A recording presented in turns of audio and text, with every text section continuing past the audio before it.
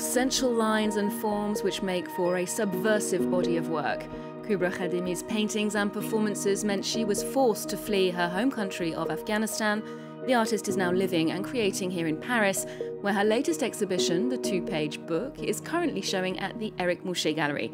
She joins us here in the studio to tell us more. Hi, Kubra. Hello. Now, this collection of paintings is so striking. The first thing we notice are these female bodies. Tell us about them, what they represent, the role they play. In this exhibition, I tried to create the whole universe of all feminine, of course, since I draw only body of women. I focused on this part of Afghan popular culture, like just among women, in where we practice expressing verbally our sexuality and how we feel about it, because it's, of course, it is a taboo.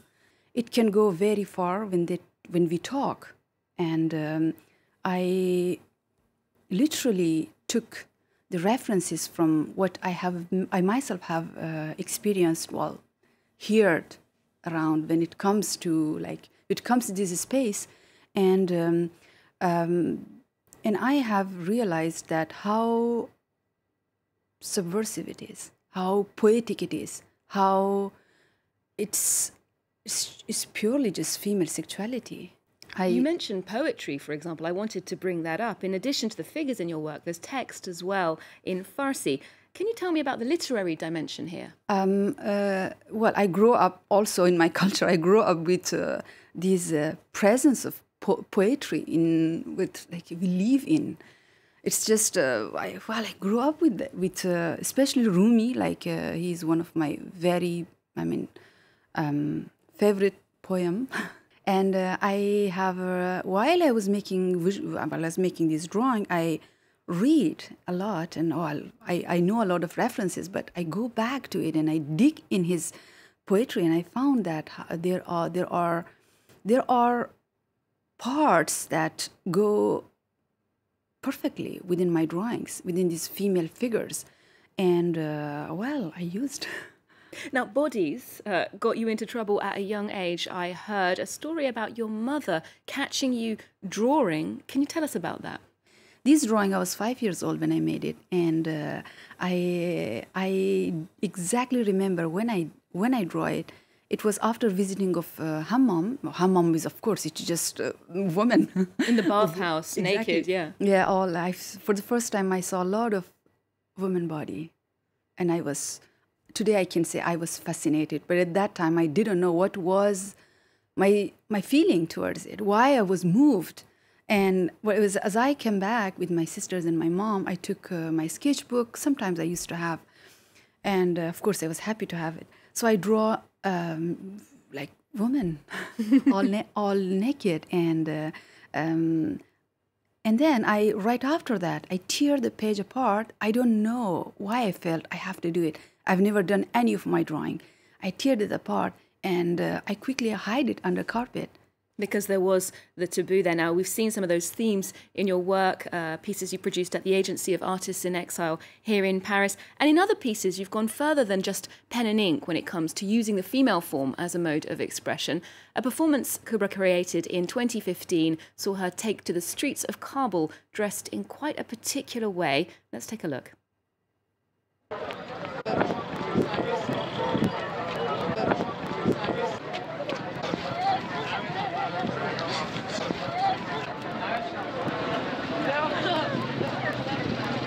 Now, Kubra, can you tell us more about what you were saying with this piece and then how it was received? This performance, it's one of my performances, but the last one I did in my country was, as it's called, armor, and it's just in the image. It's like I'm wearing an armor, and it is a feminine, of course, armor. This piece, I made it in response to sexual harassment in public space that we practice, we live with it, and this piece was to reflect it in one of the most challenging area in Kabul, and to show it. And also, it's like it's a walk. It's through a walk. So a living body, my body, which is like walking through. And it had consequences for you as well. Well, it was successfully finished, like in terms of like from the point I start and I finished it, but well, I was no more able to live in my country. Indeed, yeah. Now, you grew up in Afghanistan, as you mentioned, spending your childhood and teenage years in a country rocked by political instability and eventually all-out war. One of the most arresting acts of cultural destruction there in recent years was in 2001 when the Bamiyan Buddhas were obliterated by the Taliban. The Musée Guimet here in Paris is paying tribute now with a new exhibition. Sylvain Rousseau and Andrew Hillier take a look. 4,000 photos seamlessly stitched together to create 15 breathtaking panoramic images. Pascal Convert's project started back in 2016 when the artist visited Afghanistan's majestic cliffs of Bamiyan. The image detail's very sharp. When I went there, I wanted to capture the tiniest stone, to bring back an emotional recollection. When we get there, it's like we're face to face with the world. A cultural crossroads lying on the ancient Silk Road, Bamiyan prospered as a center of Buddhist teaching in the 6th century. 2 giant Buddhist statues, sculpted into the cliffs themselves, once served as a reminder of this golden age. They stood until March the 11th, 2001, when the Taliban, having recently conquered the area, destroyed them and ordered the execution of 10,000 Hazara Shiites. This exhibition is dedicated to the memory of Joseph and Ria Hakan, but also to the memory of Bamiyan's people and the Hazara Shiites. Bamiyan was revealed to the West in 1923 by Joseph Hakan, a French archaeologist. As president of the French archaeological delegation to Afghanistan, he established a cultural bridge that endures to this day. Most of the works are held here. That's because half of what was discovered in the Bamiyan was brought back to the Guimet Museum of Asian Arts. The historical records drawn up by the French delegation were also brought here, so we have a duty to remember them.